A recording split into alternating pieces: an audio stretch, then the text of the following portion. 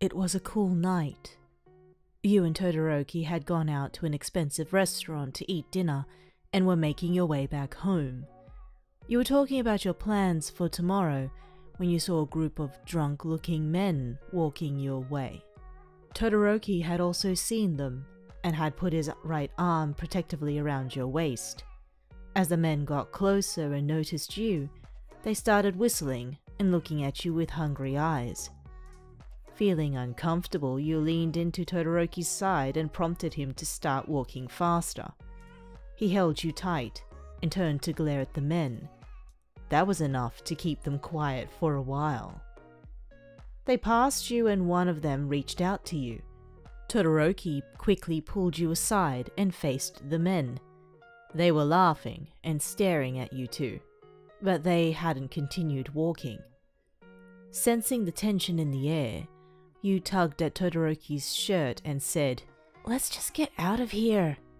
He looked at you with a concerned face and was about to leave when one of the men made an extremely lewd comment.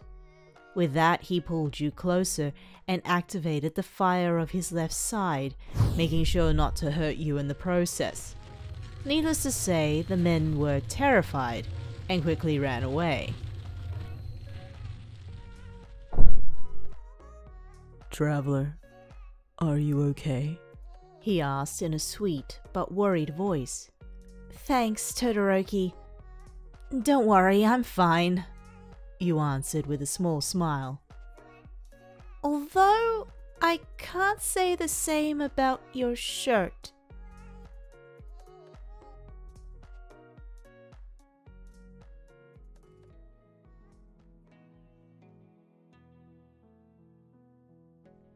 The weather was nice, so you and Midoriya decided on a sightseeing date.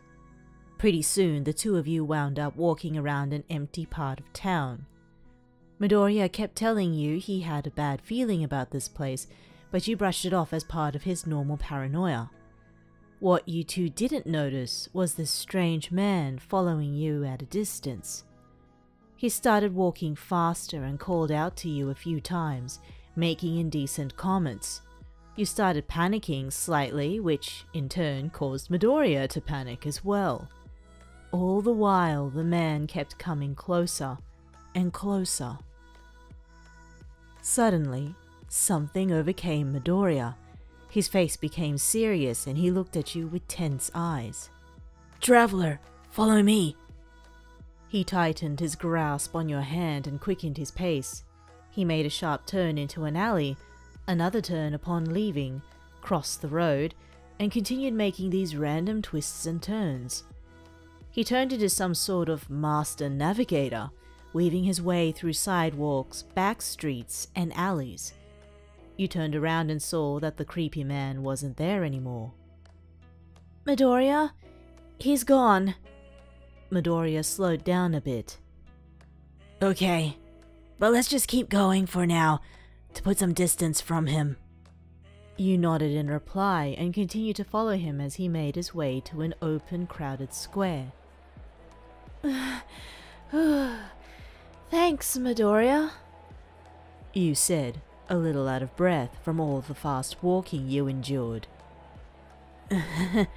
No problem," he answered sheepishly. "You're okay, and that's what matters."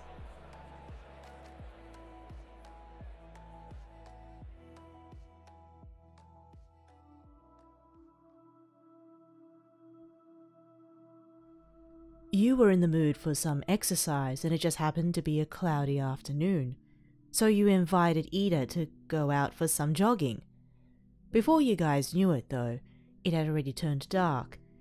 Iida said it would be best to call it a day and go home. You agreed and started walking.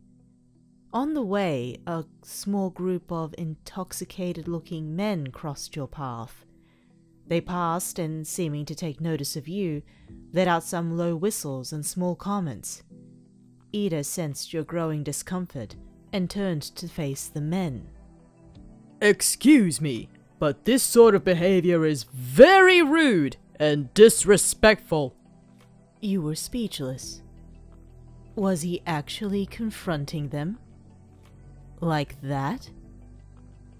As you can see, it is making them uncomfortable, so I ask that you please stop.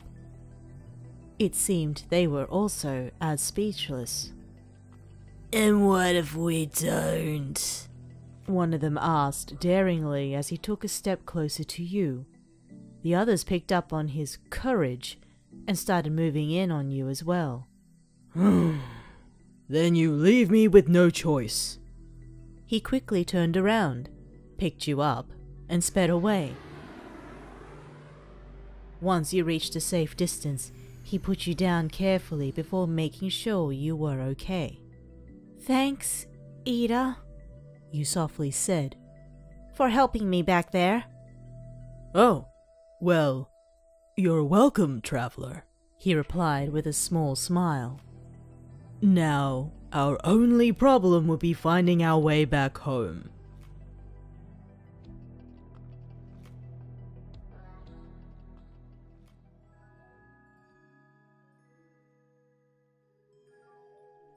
You were supposed to meet Kirishima outside a cafe the two of you frequented. You left home a bit late, so you had decided to take a shortcut through the back streets. However, as you neared the cafe, you sensed a person following you. You turned and he let out a low whistle. Feeling scared, you pulled out your phone and walked faster. This prompted the man to start calling out to you and make suggestive comments. Worry started to flood you. You shakily dialed Kirishima's number and held the phone to your ear silently, pleading for him to answer.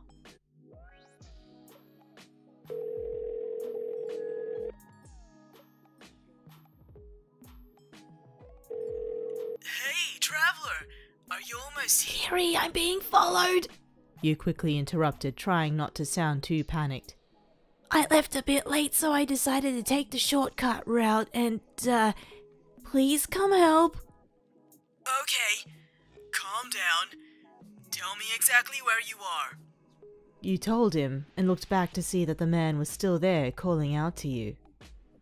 Please hurry, and please don't hang up. You softly begged. I'm almost there. You looked up and saw a familiar head of red hair coming around the corner. His eyes were full of relief upon seeing you safe.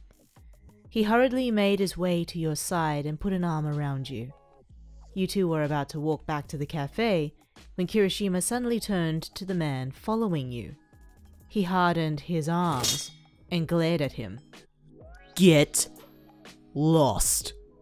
The man took one look at Kirishima and quietly turned to walk the other way. Once he was out of sight, Kirishima pulled you into a hug. Don't ever go taking dangerous shortcuts again, okay? You smiled and nodded.